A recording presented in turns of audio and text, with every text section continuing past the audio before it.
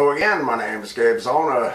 This is the 28th of January 2019. One of my friends out of Florida sent me a rather interesting video. It was put up by Richie from Boston. It's 12 minutes and 22 seconds in duration. When I got it, it had 77,758 views. Title: Trump will usher in the 7 Noahide laws. One world religion.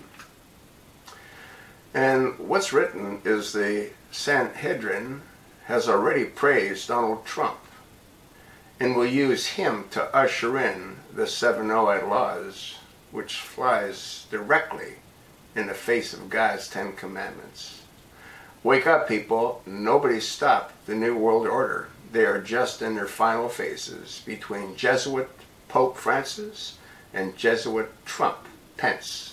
They are working to the same goal, the dismantling of Christianity in America. The video is somewhat revealing.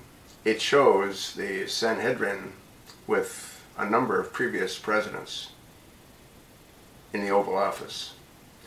Now, what I have difficulty accepting is that Donald Trump wouldn't be the right guy to choose, nor would most of these other presidents.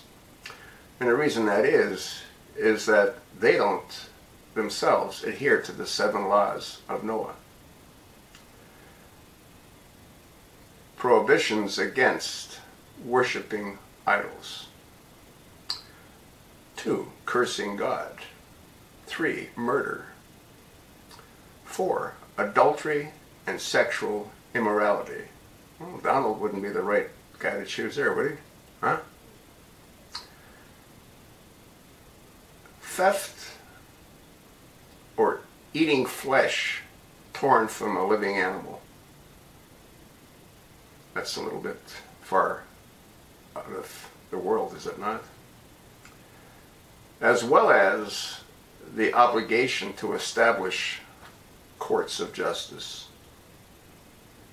So again, I think that the Sanhedrin really wouldn't be trying to use Donald Trump, since he sort of goes against at least one of those 7 commandments, the one about adultery and sexual immorality.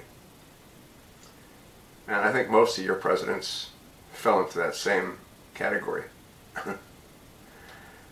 Watch the clip.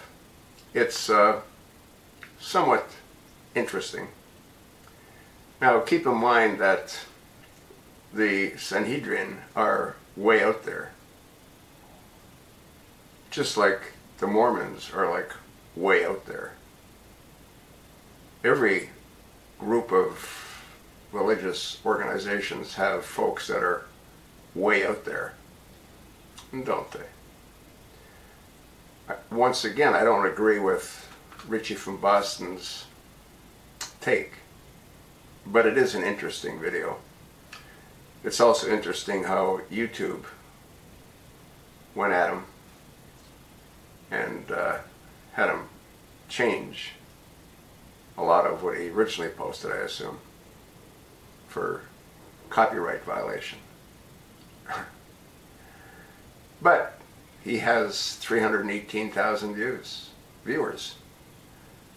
I probably would have had the same, if not more, if they wouldn't have done what they did to me. And you have to sort of wonder, how come folks that post what he posts aren't removed? Just thought I'd ask the question.